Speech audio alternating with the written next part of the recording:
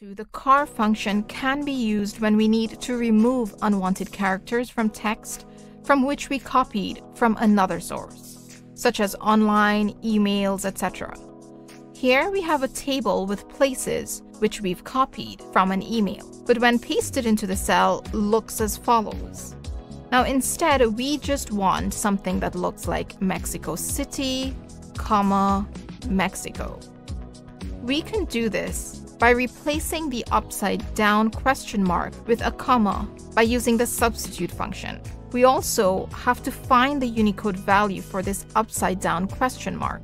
So if we do search in the link below, we will see that the Unicode value is 191. So let's use the substitute function. If we need to learn or review the substitute function, you can check out my video on this. This is in the description below as well. So we type in equals substitute, open parenthesis. What text do we want to search? We want to search in this cell, so we reference this cell. Next is what do we want to search for?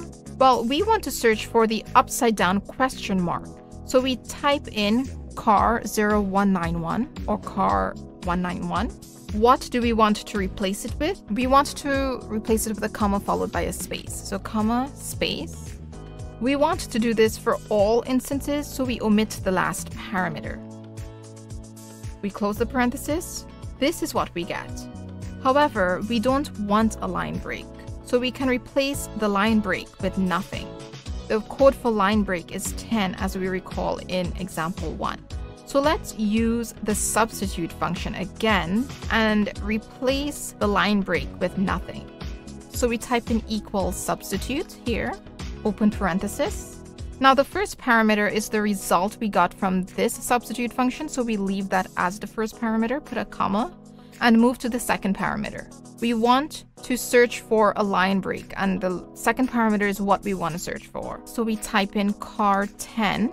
The third parameter is what we want to replace it with, and we want to replace it with nothing, so this is what we type in.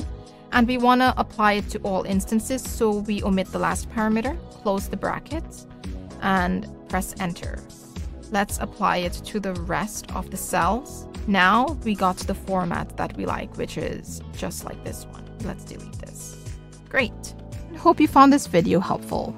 Don't forget to hit the subscribe button to get more videos like this, and hit the bell to get notifications of the latest videos out. See you in the next video.